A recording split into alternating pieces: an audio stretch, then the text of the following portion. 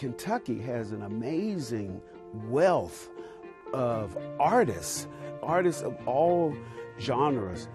And I think people don't realize how much is going on. Well, KET realizes because they're televising a lot of it. Well, and I think that's part of the reason. Yeah. That, getting it out there, letting folks know what's available to you. That's right. KET gets it out there. And as performers, we need an audience. So having people who care about the performing arts means that they're going to come out to shows.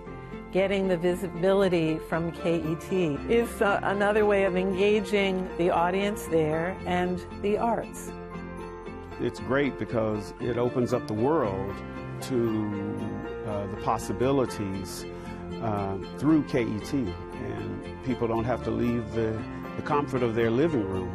Although after a year of being in their living room, they're probably ready.